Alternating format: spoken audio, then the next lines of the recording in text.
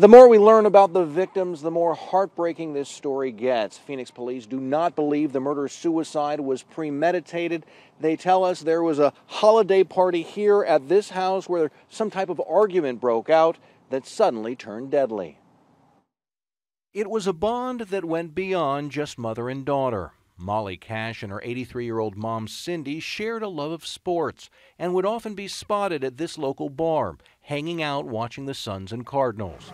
Sadly, Molly and her mom were murdered Christmas Eve when police say Molly's boyfriend, David Donito, shot and killed them, then turned the gun on himself following a holiday gathering at this house off Bethany Home Road and 2nd Avenue in Phoenix. She made a lot of friends. Phil Tibby has known Molly for more than a decade, where she's become a key member of their real estate team. He says Molly was like a mother figure to younger agents who learned from her hard work, compassion, and loyalty. She was strong-minded, very opinionated. She tells it like it is.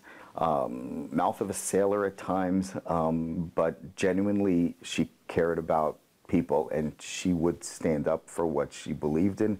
And if somebody rubbed one of her friends the wrong way, she would let them know. Arizona's family has learned that Molly was a graduate of Xavier High School in Phoenix, where she made lifelong friends. Her loss and the death of her mother have hit the community hard, with friends and loved ones struggling to come to grips with what happened. They say the world just lost two very beautiful people. Molly was always the one where you immediately felt like family when you met her.